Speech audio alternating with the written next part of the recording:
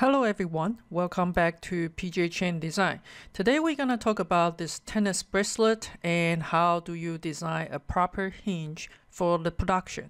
Are you ready? Let's get started. Let's bring in the stone first. If you don't know how to build a stone, I have a tutorial. I will put a link at the description below and also on the right top. So let's build a bezel for it. I'm going to build as it is for rendering. So you're going to see something like this. We want to have the edge is really nice and rounded, and we want to have it puffy, and make sure that you cover the cullet area. And then we're gonna have something coming up like that. All right, and right over here, since this is for the rendering purpose, we are going to have it cut it around the stone, something look like this, and coming over here. All right, let's join everything together. And don't worry about that first one, may not be really good, but you can always turn on the control point and then you can kind of edit until you like the result. So we kind of bring in a little bit following the stone. Okay, so now this is our profile. Once we have this profile, we need to take a look on what we have here. The stone size that I have is roughly about 3 point something, and then this is the wall thickness. It's about less than 2 millimeter. Right, depends on the design that you have. This is what I use for the tutorial, but you can always change it, to fit into your production and the cost. Now we have this profile. What we wanted to do is using this under the surface, there's a revolve, and we want to set it up to the 0, and then we want to set it up for 360 degree, and then we'll get a bezel like this. Okay, you probably don't want to cover too much of a bezel. It depends on the design and how much you want to show the stone. All of this about the stone knowledge you can find on my stone setting class online. I will put the description again on the bottom for you to check it out. All right, so now we have one right here. We need to make sure that what is the distance that we have in between, and then we can design the hinge in between. So I just make a copy with the gumball, and then we are going to draw a box right here. The box should cover both of the area, something like this, but you don't want to over that area. And let's go ahead to take on the top view. Now, depends on how thick you want it with the opening area. And again, this is based on your design. I'm going to roughly do something like this. And we are going to move it back to the center by using the Align Horizontal tool.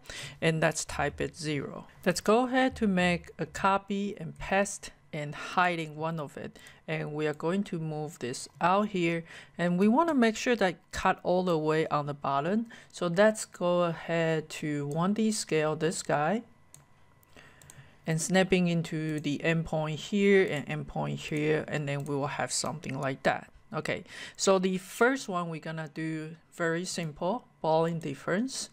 This will be balling out of this. All right, so we have that opening there. The second thing we're gonna call back the one that we hide it over here, and then we are going to do the design right here. A few things you want to pay attention here. First, where is your pin is going to be? In the I would say you don't want the pin to be too thin. 0.6 to 0.8 millimeter is fine. So I'm going to set it up for 0.6 millimeter here, so that will be the pin. What we want to pay attention is once you have this pin here, you want to thinking about how much you have on both sides of the wall. You definitely don't want it to be wall to be thin over there. That may break during the production. The second things we wanted to do is using the same center and making another circle here. What I'm trying to do here is try to see where I should do the radius for my block. Now, let's go ahead to measure this one. On the radius of this guy is 0.65, right? Let's hide this one first. So I know that we need to fit the edges with this one for 0.65 with this one. Okay, so now everything is there. We will need to move the block, snapping into the center of this one.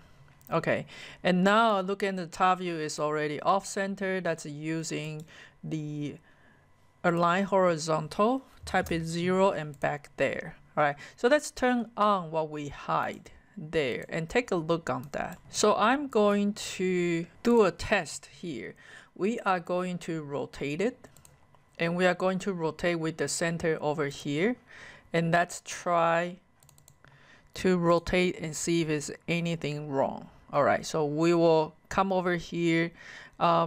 Normally you won't have it bended that much, but if you do, you see the corner is possible to touch the stone, right? So it's not too good. That means we need to kind of giving a radius on the bottom or make it thinner. I would prefer to have a radius so it's not cutting our stone. Then I'm gonna come over here and try to do a fillet like 0.5 over there with this edges. All right, so that way it won't touch the stone once we rotate it. So now this piece in black is exactly the same with this opening. In the scenario like that, once you print out, this won't able to fit in. So we might need to get it slightly smaller in order to fit in. Okay, that's one thing. And look into the gap right there. The second thing is we can only bend this bracelet in this orientation is because the opening. If you plan to have this orientation, you see it's blocking there, right? So what we wanted to think about is what kind of movement that we wanted to have. If I do wanted to go up and down in this orientation, I might need to have this go slightly smaller. At the same time, the pin that goes through it might need to be a little bit loose in order to create that kind of movement. Okay, so I'm gonna design in the way it only go into one direction. Okay, so now when we're looking at this, we don't want anything is blocking the stone. So for that extra, I cannot do 1D scale because that will change in the curve over there. I simply just need to do a bowling difference. So let's make a block, and this block is somehow right there inside of the body, and then we can do bowling difference this out of this one. Before we actually bowling together, let's take a look on the hole and the size that we'll need to work on. First, if this is the pin size, let's say we're going to have that extruded planar curve straight, then we will have that as a pin. Let me turn it in blue color. All right. If the pin size is exactly with the hole on this size, it won't move. It will be super tight. So what we wanted to do is have that to increasing the size just a little bit and making a copy. We want the pin follow the shape. So what we're gonna do is we are going to bowling split. This will be split by this guy. So we can get rid of those two.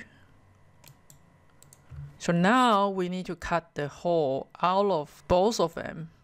So we are going to do the bowling difference. This and this will be difference out from there. All right. So now you see the pin is slightly smaller to get through it, and both of them has the same size of a hole. When everything is said and done, we are going to bowling this together.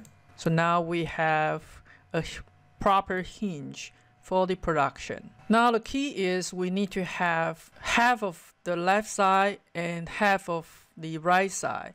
So what I'm going to do is I'm going to draw a box, snapping into the center and the center over here, and then make this box is able to cover entire area like this, and move this up on the top view.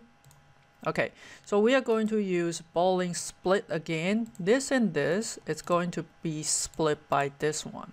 Okay, so let's take a look on that. We can delete the one on the left, the right one on the right. All right, so let me also delete this stone right here. What we need to do now is to move that one from this point to this point. All right, make sure they are 100% aligned well. Sometimes when you try to snap, they may not snapping into the right place. Okay, if they are in the right place, we are going to pick up both of them, and then let's do the bowling unit. So now they become one piece. Okay, this will be the element for us to do the array along the curve. Then you will get something similar like this. I hope you like and enjoy the video. Please like and comment and share my video. That will help my ranking on YouTube and help more students. Thank you, and I will see you next.